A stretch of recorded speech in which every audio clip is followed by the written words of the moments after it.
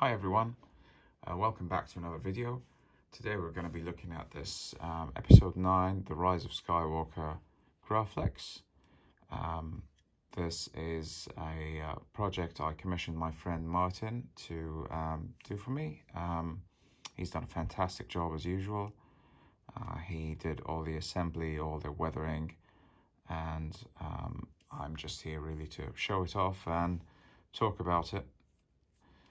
So without further ado, we'll start with the base unit, which is a Roman Props Gen 2 Graflex for the top and the lower section. And the reason I went with Roman Props on this occasion is because the prop that was used during the film is actually a Roman Props product. This is confirmed by Roman himself. It is not a vintage, it's not any other type of replica. They did actually, Lucasfilm did purchase Roman Props Graflexes just for episode 9, not any of the other sequels or anything like that. Literally just for episode 9, The Rise of Skywalker, Lucasfilm purchased some Graflex units from Roman Props. And it is a Gen 2. I have confirmed this with Roman, so this is identical and about as close as you can get to the real prop. So Roman Props top, Roman Props bottom. The clamp section, we had to go with the KR Sabers because, to my knowledge, he's the only one that does this kind of episode 9 style clamp. And then a few modifications that I asked Martin to do for me just to make it more accurate. Starting at the top, not much there. This is all as it is. It's obviously the scorch marks here. These were, the stencil was applied, that comes with the kit. And then I believe Martin's done these using a Dremel and chemical weathering. Another modification I've asked him to do on this occasion is some of the reference pictures. You can see there's a little bit of like a rust or dirt effect around this section of the clamp near the rivets. I've asked him to do that, so he's painted that by hand. It looks excellent. Once again, we opted for real rivets in place of the false rivets that comes with the kit, just to make it look more authentic.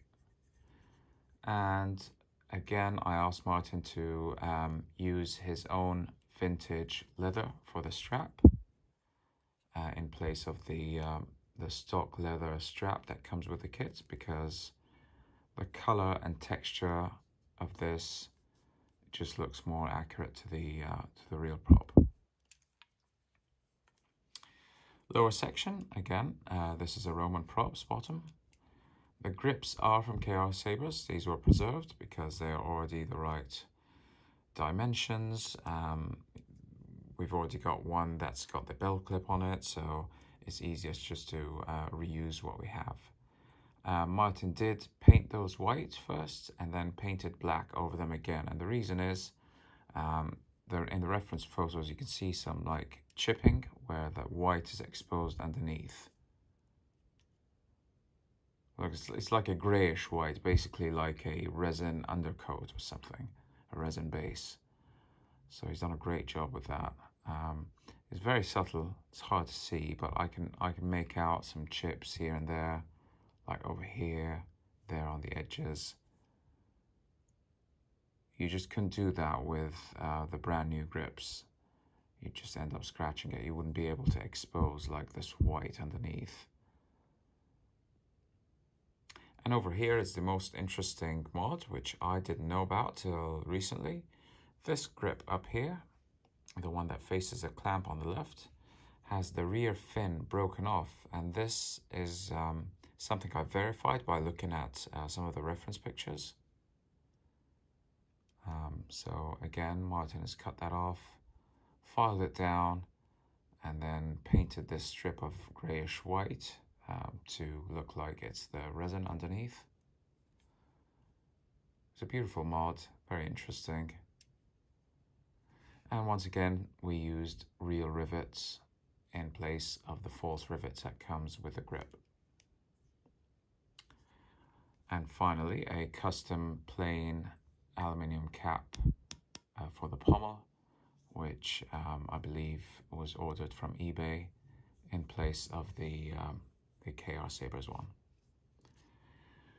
Just a few small modifications there to make it more accurate and bring this to life. And I think this is as close as we can possibly get to the real prop that's used on screen in episode 9, The Rise of Skywalker.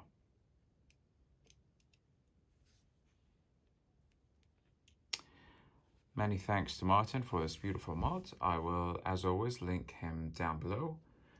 Feel free to message him on Facebook if you have any commissions you want to discuss with him, especially things like painting, weathering, assembly, accuracy mods.